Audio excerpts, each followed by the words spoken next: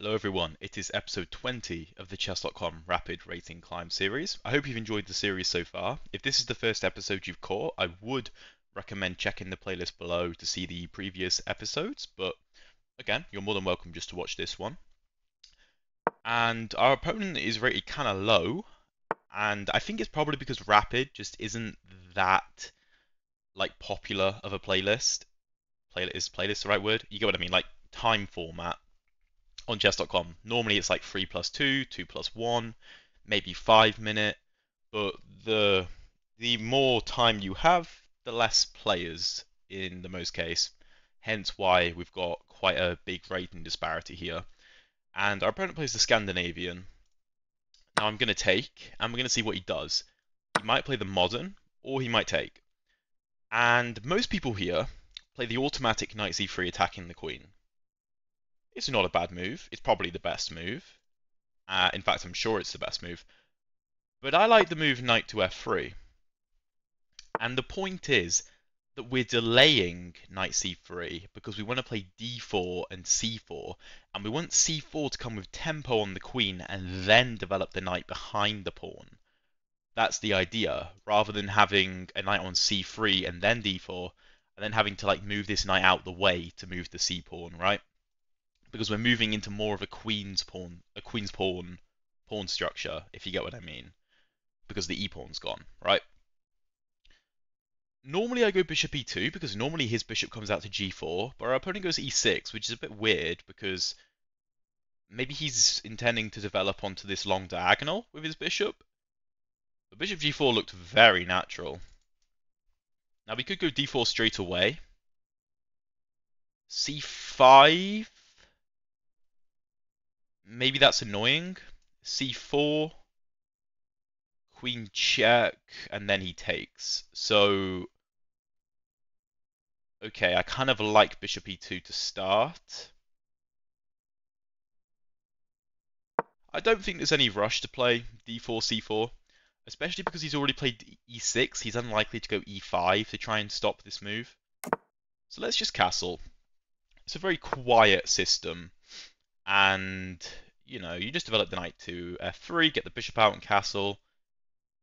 It's not very aggressive, but I think it's a really good way to play against the Scandinavian, because this is not what your opponent's used to. It's not a gambit line or anything. It's not even particularly exciting, but it allows for an easy game for the white pieces. So we're going to expand with d4. I just want to check c5, though. Our opponent goes c5. Maybe we can take and then try and use a queenside majority because it'll be 3v2 on the queenside. I don't know if I particularly like it. d4, c5. I could let him take me though. I could just go knight c3 takes. And then we have access to the b5 square, which could be useful if we can get a bishop out to f4.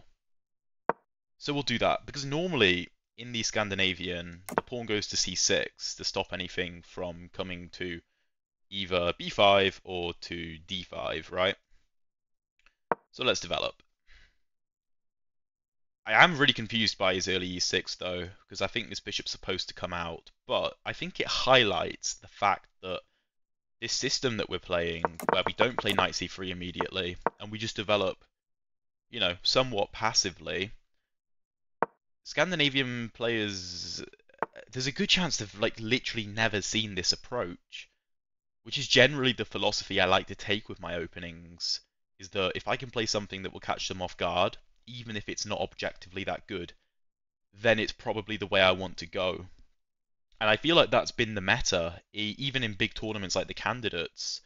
I've been seeing that constantly, where players will play subpar openings just to catch their opponent off guard, because whilst the computer might give an evaluation of, I don't know, minus 0.1 in this position, yeah, my opponent doesn't know that. And even if he does know that, he has to prove that. My opponent isn't a computer. No one's a computer. Now, people can be a computer if they memorize specific lines against specific openings, but if you don't play into those openings they've memorized, then they can't. You understand what I mean? I think it's a very good way to play chess. Knight e5 looks very natural to me right now. If he takes, I take back with the bishop. I'm happy. This also sets up ideas of knight b5, attacking the bishop and attacking c7. Also sets up ideas of bishop to f3, going after the long diagonal. And after knight e5, we're preventing knight to c6. And if the knight comes to d7, maybe we can go to c6, force the queen to e8, then maybe take? That looks pretty good. So we're going to do this. Also, knight to h5, harassing the bishop is no longer a move, because we now control this diagonal. It's a very common idea, like when a bishop trade is offered in the center of the board to throw the knight in the way. It's just a very normal thing that happens. So I have two candidate moves right now. I have bishop f3, and I have knight b5. Far more natural to me is bishop f3. The reason being is that our knight is controlling e4, which is very important. If we play a move like knight to b5, he has full control over the e4 square. We're also not really making a threat, because so what if we take this bishop? He takes back with the pawn, and he's probably good. Probably improves his pawn structure. This, however, looks very good to me, because we continue to stop the knight from developing to c6, because we have massive control over this square. It gets a very passive piece into the game, trades off arguably black's most active piece. And now after this, his rook's under attack. His rook is under attack. Knight d7 defends the rook with the queen. But then again, we can maybe go knight to c6, attacking the queen. Queen goes to e8. Maybe takes. Knight here. We can also consider this. Okay, knight a6 is a move, sure. Knight b5.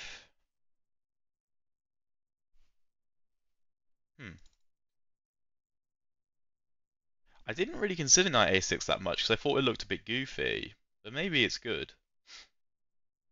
Knight to c6 attacks the queen. Queen moves to d7.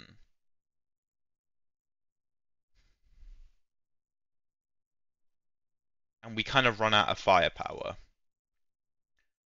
We could go queen to b7, attacking the knight. But then just queen c8.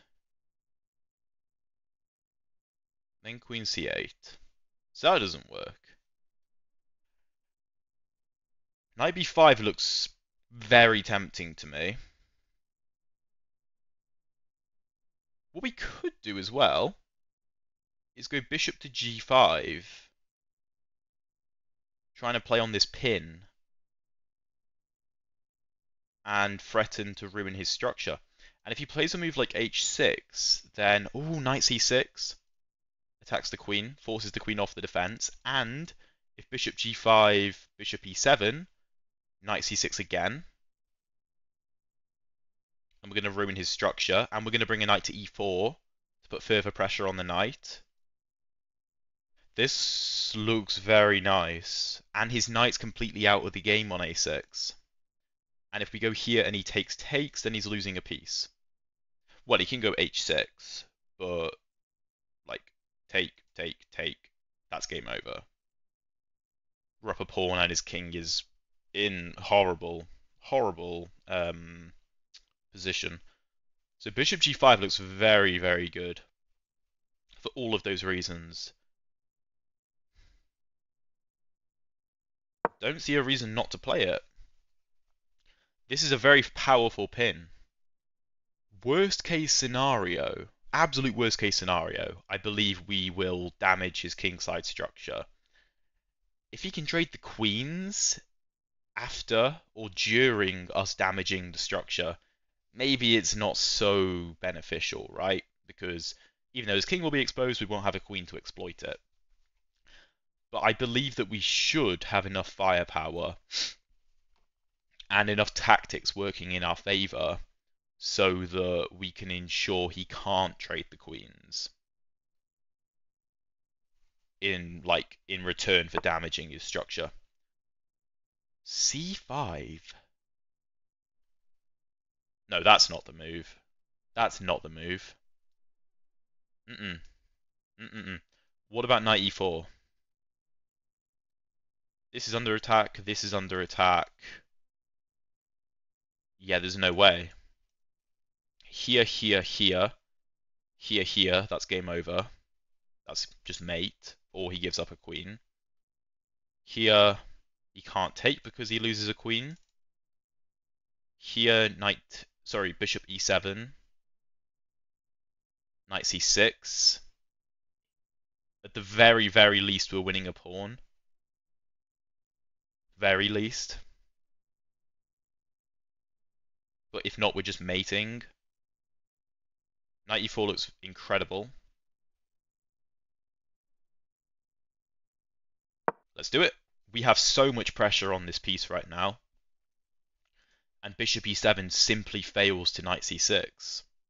Because we're attacking both of his defenders of the knight.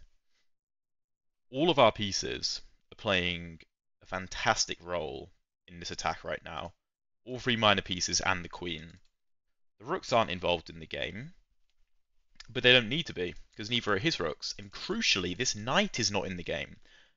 Previously, when back on this move, a big part of the reason why I expected knight d7 was because it keeps the knight in the game.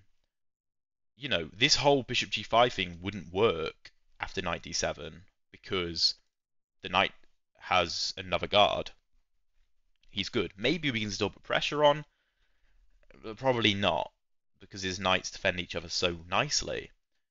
But knight a6 takes the knight completely out of the game, and while he can try and fight back, just knight c6. That should be game over. Now, don't make the mistake of taking, because knight takes, bishop takes, queen takes, pawn takes. Yes, you can go knight d7, forking the rook and the pawn, but after rook d8, knight f6 check, king g7, you don't have anything. He's going to win the d4 pawn anyway. So here, and crucially after queen d4, this comes with a check. Could be important, but worth noting. And yeah, his knight is just not playing a role in this game.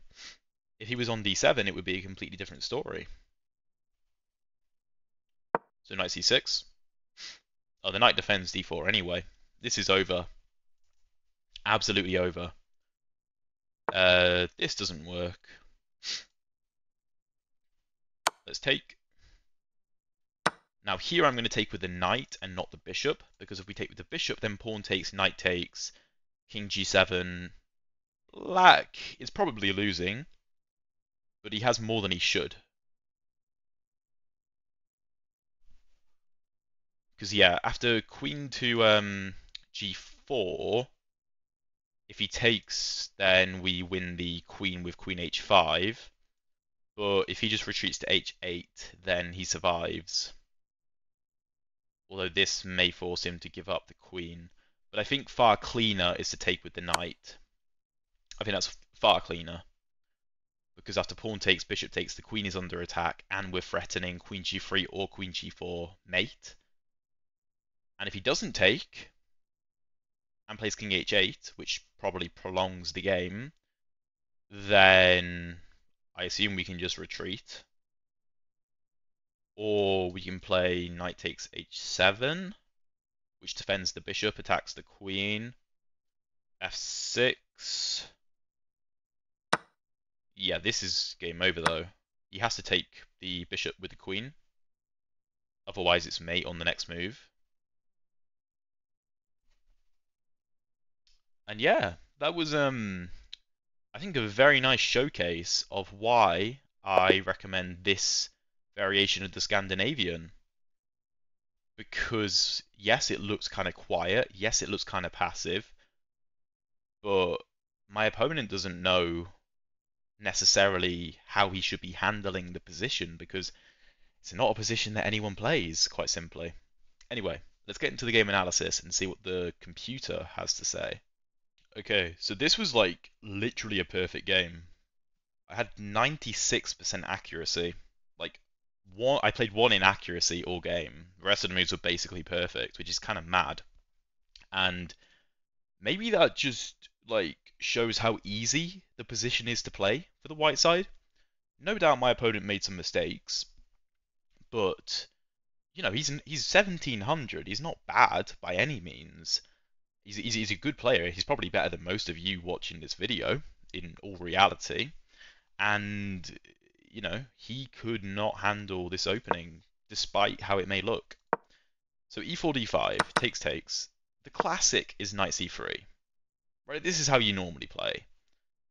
And the queen goes to like a5. The computer says +1. Okay, why? Prove it. Like it's difficult.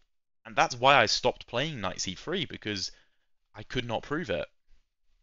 And so I adopted this knight to f3 move, which the computer it still likes.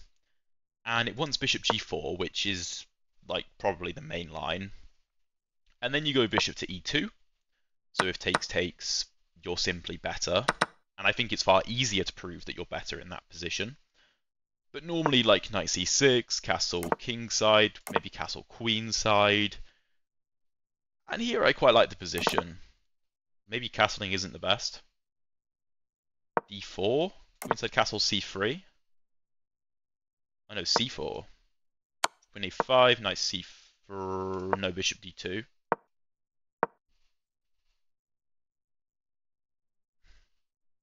And you have to find like moves like c5.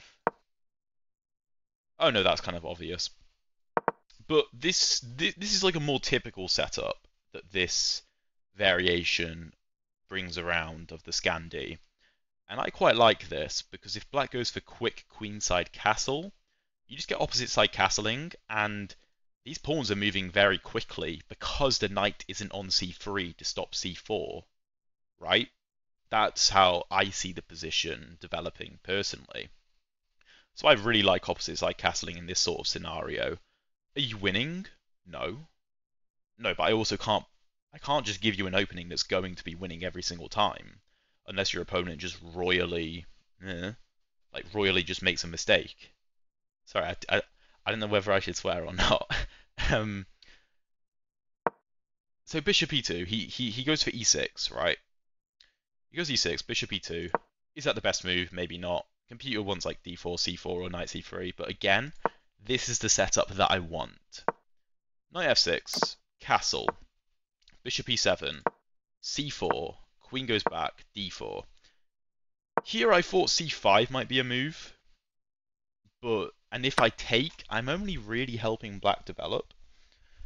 You could take, like it's not bad, but then you get a queen trade, black takes here. You can try and claim you've got an advantage with your queenside majority and like a lead in development, but it's not really what I want. If he goes c5, I was more thinking moves like knight to c3. Then if he takes me, then knight takes. And b5 is kind of weak. This diagonal, I don't know, maybe kind of weak, although he can just castle. But moves like bishop f3 look kind of nice, or bishop to e3 or f4. Again, it's just a very, very easy opening to play for the white pieces, and black is kind of cramped, at least in my opinion. d4, he just castles, and knight c3. Again, if you go c5 here, then bishop f4, we get the same position. So b6 came as a surprise, and it is not an amazing move. Computer wants knight e5 straight away, and if bishop b7, bishop f3, we get the same sort of thing, except I haven't played bishop f4 in this variation. So that's interesting. Bishop f4, again it wants c5, it wants knight c6. Knight c6 is a weird move to play though, because you would expect you just want to develop the bishop, but then we go into the same sort of thing, right? And if the knight comes to c6 here, then here, and if you take... Can I take on b7? Or I could just do this, this, this, this. And it's definitely easier to play with white. Again, black is very cramped. Can probably bring a rook to the d file. Computer wants to go for some kind of attack on the king side, which makes sense. So bishop d6 was played, which was an odd move. Now if I take, then c takes. Black kind of fixes his pawn structure. The c pawn might become weak now the c file is open. And I have no play, because black now controls the crucial e5 square with a pawn. Now if he were to take back with the queen, it would be nowhere near as good, because again, knight e5, bishop f3, you get the point. The bishop comes to e2 so it can go to f3 at some point, in most scenarios, right? Because the reason the Scandi isn't all that good, at least in one sense, is that it gets the queen out early and she's vulnerable to attack, which is why c4 comes with a tempo and is good for us because it takes space with a tempo. And the fact that there is no pawn on the d file to control the e5 square, which is why c5 is a common move to try and undermine d4 because d4 controls e5, right? This is positional understanding. But our opponent allows us to go knight to e5. If he takes this, well, we could take with the bishop. Could take with the bishop. But apparently taking with the pawn is better. After the queen trade, knight d7 is the only viable square. And I guess bishop f3, c6 is the only way to save the rook. This means the knight is tied down to the defense of this pawn. We have moves like rook d7 coming, doubling up. So like, say, rook d7, bishop b7, rook a d1, rook d8? No? You have to give up this pawn, apparently. But we don't even have to take. We can play moves like knight b5, looking at c7. If you take, then we take the rook. Black's very cramped. So taking on e5 isn't really viable. Now, if he could jump his knight into d5, right?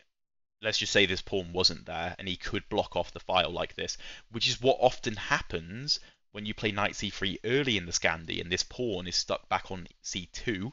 Black just dominates the d5 square and always transfers a knight there. If this pawn isn't here, black's good, right? Black's fine. Because he blocks off the file, his knight is now no longer stuck, and his position, because this knight is advanced already and blocking off this diagonal, he just develops like normal, right? Again, if this pawn is back on c2. But it isn't, which is the point of my opening and my recommendation and why I recommend it. So bishop b7, bishop f3, we want to trade. Taking is not great, apparently. Queen c8 is better because black needs to try and control this file, this diagonal, by any means, sort of. And I guess it keeps the game going. Moves like rook e1 are natural. There's no obvious breakthrough for the white pieces here. Maybe we again go with the plan of bishop to g5 and try and force the knight back. But the game goes on. The game goes on. He takes on f3, which is kind of natural. Queen takes f3, and again, I assumed he was going to go knight bd7. I was going to go knight c6, because I don't really want to trade everything. If I take, again, we go back to a similar position. Black fixes his pawn structure, and black is good. So, knight c6 was my idea, which I explained in the game. Queen to e8 is the only way to continue the game. If queen c8 then takes here, you win the queen. So queen e8, the queen is, not doing great. And here, I just assumed the position was better for me and I would figure it out. I wasn't sure exactly how. Apparently this is the way forward, which makes a lot of sense because you're threatening knight c7, you're threatening knight d6. This knight is defended by the queen. So if a move like rook c8 happens, then this is a fork. And I really don't see how you defend yourself here. Knight b8, apparently. Knight e5? Oh, because of the discovered attack on the rook. Interesting. Or even knight e7, winning the rook by force and going up in exchange. The position is miserable for black. So that was my idea after knight bd7. And even though it's not great for black, I think it's the most resilient option. c6 is also a move, just blocking off the diagonal, but that means this knight is stuck defending c6 forever. And if the knight can't develop, then the rook can't develop. And that's 8 points of material hanging around doing nothing, while I'm going to continue developing and maybe push d5 at some point to break the center open. So while I criticize knight a6, it does make sense, but it allows bishop g5, which is the best move. Now, I was considering knight to b5, but after takes, I assume knight d7, and black is holding on. I retreat the bishop, c5, I'm still better, but it's not easy to convert this position with white.